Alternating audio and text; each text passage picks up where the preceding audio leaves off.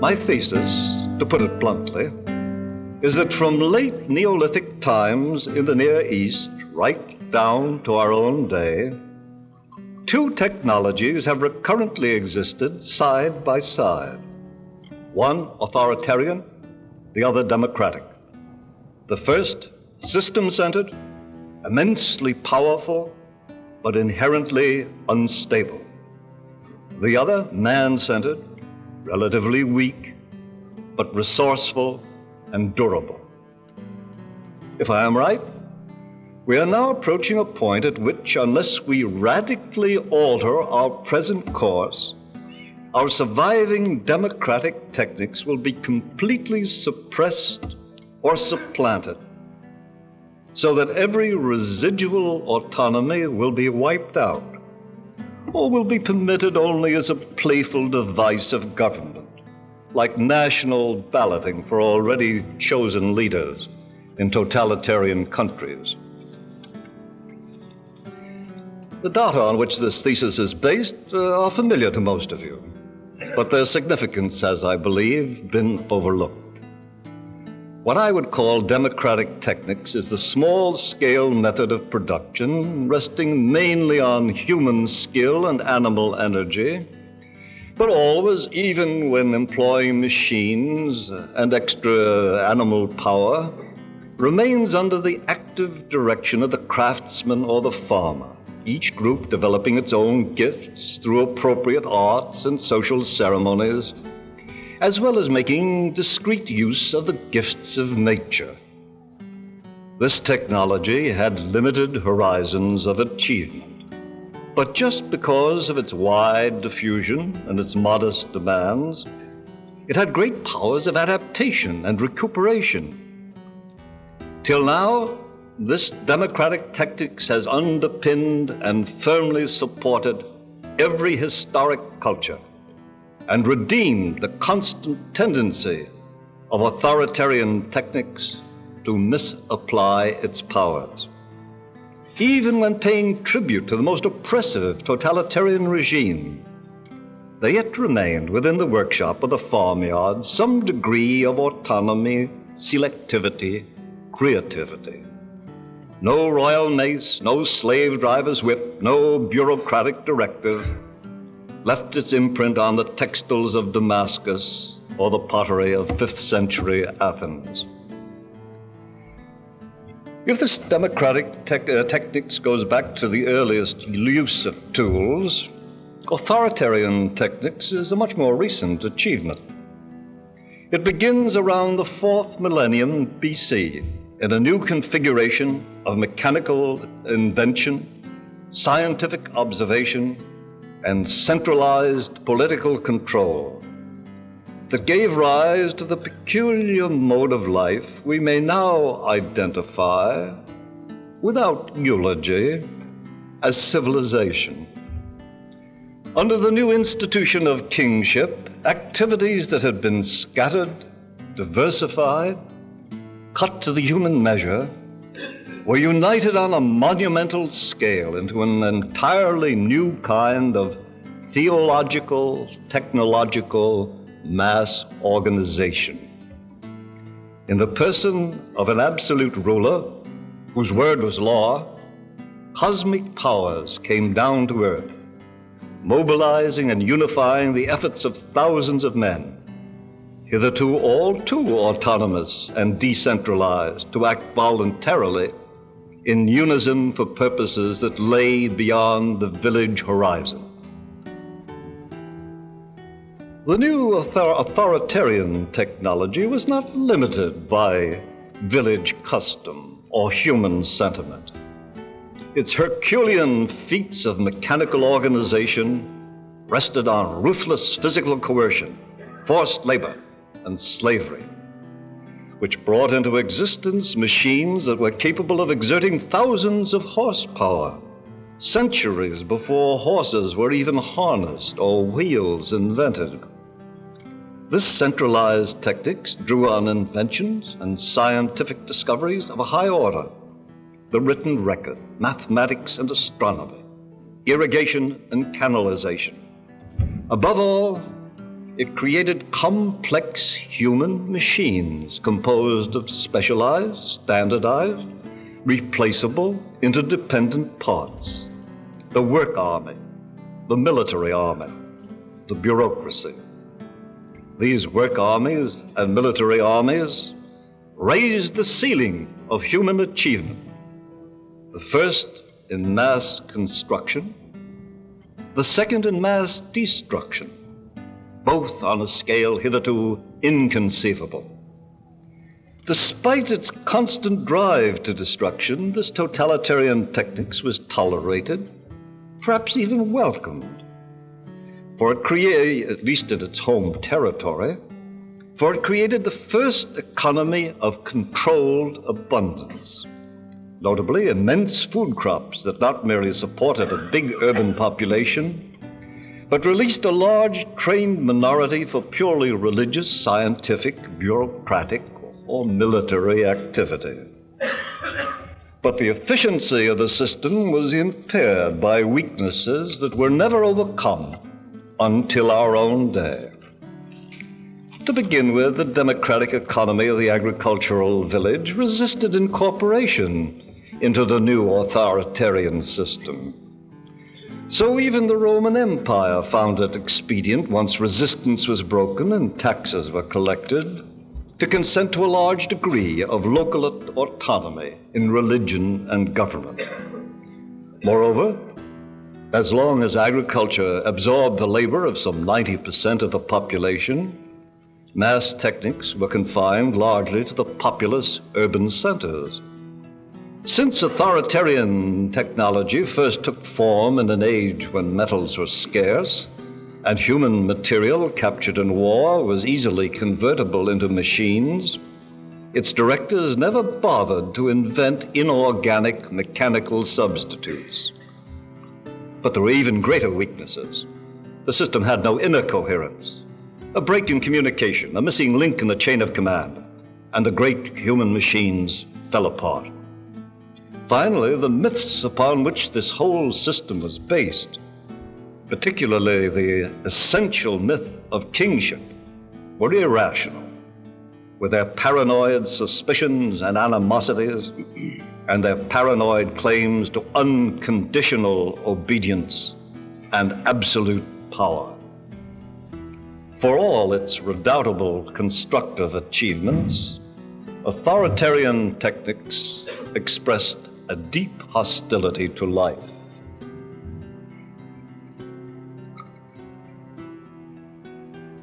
By now you doubtless see the point of this brief historic excursus. That authoritarian techniques has come back today in an immensely magnified and adroitly perfected form. Up to now, following the optimistic premises of 19th century thinkers like Auguste Comte and Herbert Spencer, we have regarded the spread of experimental science and mechanical invention as the soundest guarantee of a peaceful, productive, above all, democratic society. Many have even comfortably supposed that the revolt against arbitrary political power in the 17th century was causally connected with the Industrial Revolution that accompanied it. But what we have interpreted as the new freedom now turns out to be a much more sophisticated version of the old slavery. For the rise of political democracy during the last few centuries has been increasingly nullified by the successful resurrection of a centralized authoritarian techniques, techniques that had in fact for long lapsed in many parts of the world. Let us fool ourselves no longer. At the very moment Western nations threw off the ancient regime of absolute government, operating under a once divine king, they were restoring this same system in a far more effective form in their technology, reintroducing coercions of a military character, no less strict in the organization of a factory than in that of the new drilled, uniformed, and regimented army. During the transitional stages of the last 2 centuries, the ultimate tendency of this system might be in doubt. For in many areas there were strong democratic reactions. But with the knitting together of a scientific technology itself liberated from theological restrictions or humanistic purposes, authoritarian technics found an instrument at hand that has now given it absolute command of physical energies of cosmic dimensions. The inventors of nuclear bombs, space rockets, and computers are the pyramid builders of our own age, psychologically inflated by a similar myth of unqualified power, boasting through their science of their increasing omnipotence, if not omniscience, moved by obsessions and compulsions no less irrational than those of earlier absolute systems, particularly the notion that the system itself must be expanded at whatever eventual cost to life. Through mechanization, automation, cybernetic direction, this authoritarian technics has at last successfully overcome its most serious weakness, its original dependence upon resistant, sometimes actively disobedient servo mechanisms, still human enough to harbor purposes that do not always coincide with those of the system. Now, like the earliest form of authoritarian techniques, this new technology is marvelously dynamic and productive. Its power in every form tends to increase without limits, in quantities that defy assimilation and control, whether we are thinking of the output of scientific knowledge or of industrial assembly lines. To maximize energy, speed, or automation, without reference to the complex conditions that sustain organic life, have become ends in themselves. As with the earliest forms of authoritarian techniques, the weight of effort, if one is to judge by national budgets, is toward absolute instruments of destruction, designed for irrational purposes, whose chief byproduct would be the mutilation or extermination of the human race. Even Ashurbanipal and Genghis Khan performed their gory operations under more normal human limits. But observe, the center of authority in this new system is no longer a visible personality, an all-powerful king. Even in totalitarian dictatorships, the center now lies in the system itself, invisible but omnipresent.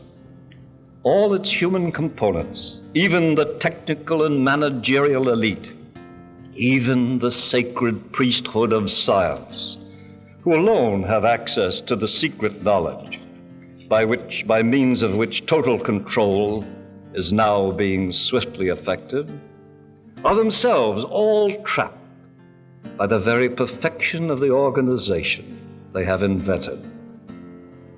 Like the pharaohs of the Pyramid Age, these servants of the system identify their goods with their own kind of well-being. As with the divine king, their praise of the system is an act of self-worship. And again, like the king, they are in the grip of an irrational compulsion to extend their means of control and expand the scope of their authority. In this new systems-centered collective, this pentagon of power, there is no visible presence who issues commands. Unlike Job's God, the new deities cannot be confronted, still less defied. Under the pretext of saving labor, the ultimate end of this techniques is to displace life, or rather to transfer the attributes of life to the machine and the mechanical collective, allowing only so much of the organism to remain as may be controlled and manipulated.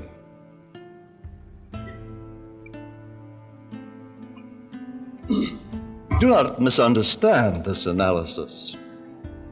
The danger to democracy does not spring from any specific scientific discoveries or electronic inventions. The human compulsions that dominate the authoritarian techniques of our day date back to a period before even the wheel had been invented.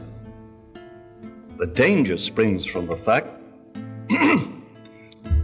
that since Francis Bacon and Galileo defined the new methods and objectives of techniques, our great physical transformations have been effected by a system that deliberately eliminates the whole human personality, ignores the historic process, overplays the role of the abstract intelligence, and makes control over physical nature, ultimately control over man himself, the chief purpose of existence.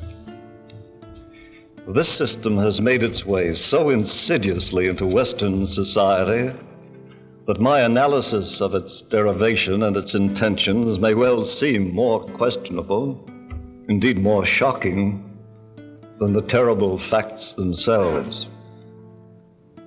But why has our age surrendered so easily to the controllers, the manipulators, the conditioners of an authoritarian techniques? The answer to this question is both paradoxical and ironic.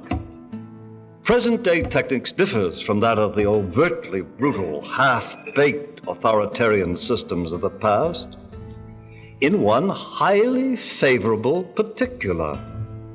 It has accepted the basic principle of democracy, that every member of society should have a share in its goods. By progressively fulfilling this part of the democratic promise, our system has achieved a hold over the whole community that threatens to wipe out every other vestige of democracy. The bargain we are being asked to ratify takes the form of a magnificent bribe. Under the democratic, authoritarian social contract, each member of the community may claim every material advantage, every intellectual and emotional stimulus he may desire, in quantities hardly available hitherto, even for a restricted minority. Food, housing, swift transportation, instantaneous communication, medical care, entertainment, education. But on one condition: that one must not merely ask for nothing that the system does not provide, but likewise agree to take everything offered, duly processed and fabricated, homogenized and equalized, in the precise quantities that the system, rather than the person, requires. Once one opts for the system, no further choice remains.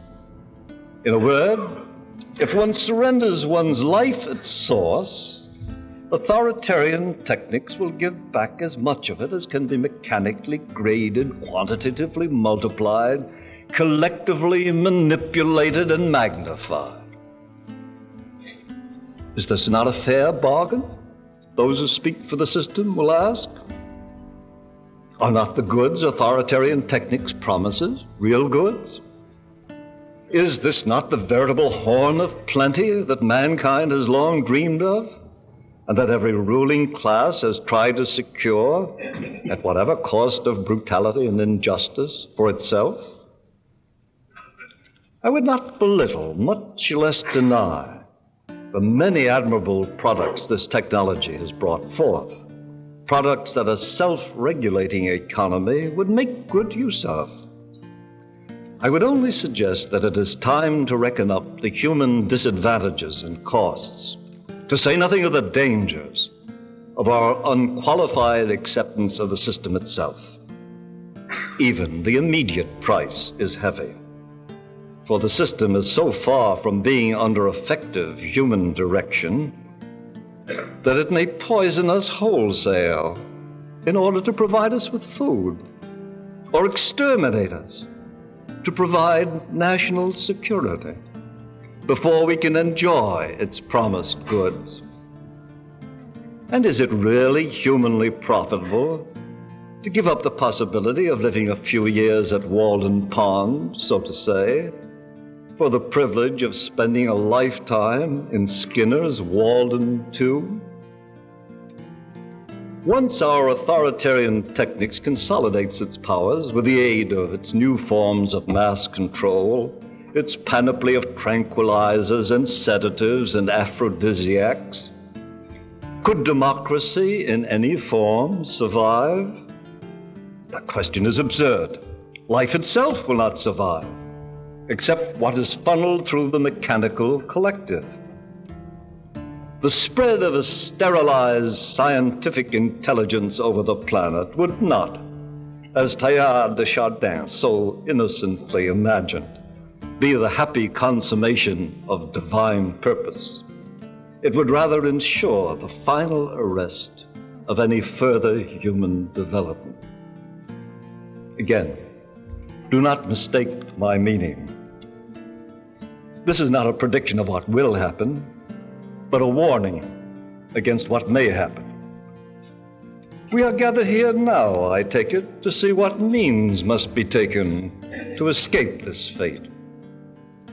In characterizing the authoritarian techniques that has begun to dominate us, I have not forgotten the great lesson of history. Prepare for the unexpected. Nor do I overlook the immense reserves of vitality and creativity that a more humane, democratic tradition still offers us. What I wish to do is to persuade those who are concerned with maintaining democratic institutions to see that their constructive efforts must include technology itself. There, too, we must return to the human center. We must challenge this authoritarian system that has given to an underdimensioned ideology and technology the authority that belongs alone to the human personality. I repeat, life cannot be delegated. Curiously, the first words in support of this thesis came forth with exquisite symbolic aptness from a willing agent, but very nearly a classic victim of the new authoritarian techniques. They came from the astronaut John Glenn, whose life was endangered by the malfunctioning of his automatic controls, operated arbitrarily from a remote center. After he had barely saved his life by personal intervention, he emerged from his space capsule with these ringing words: "Now let man take over." That command is easier to utter than to obey. But if we are not to be driven to even more drastic measures than Samuel Butler suggested in Erewhon, we had better map out a more positive course, namely the reconstitution of both our science and our techniques in such a fashion as to insert the rejected parts of the human personality at every stage of the process.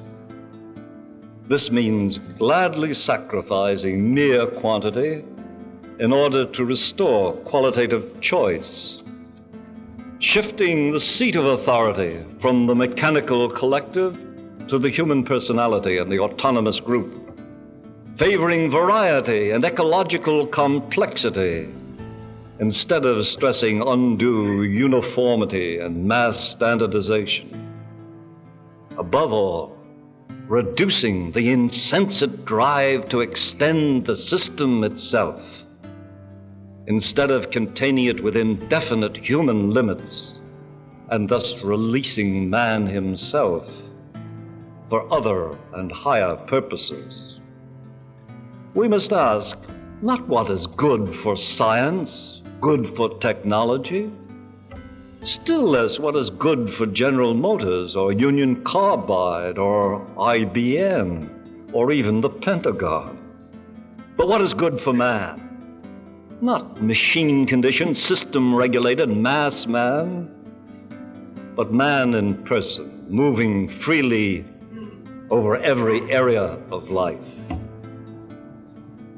There are large areas of technology that can be redeemed by the democratic process, once we have overcome the infantile compulsions and automatisms that now threaten to cancel out our real gains. The very leisure that the machine now gives in advanced countries can be profitably used, not for further commitment to still other kinds of machine, furnishing automatic recreation or automatic thought, but by doing significant forms of work, unprofitable or technically impossible under mass production, work dependent upon special skill, knowledge, aesthetic sense. The do-it-yourself movement prematurely got bogged down in an attempt to sell still more machines, but its slogan pointed in the right direction, provided we still have a self to do it with. The glut of motor cars that is now destroying our cities can be coped with only if we redesign our cities to make fuller use of a more efficient human agent, the walker. Even in childbirth, the emphasis is already happily shifting from an officious, often lethal authoritarian procedure centered in the physician and in hospital routine to a more human mode which restores initiative to the mother and to the body's natural rhythms. The rebuilding of a democratic technics is plainly too big a subject to be handled in a final sentence or two. But I trust I have made it clear that the genuine advantages of our scientifically based techniques can be preserved only if we cut the whole system back to a point at which it will permit human alternatives, human interventions, and human destinations for entirely different purposes from those of the system itself.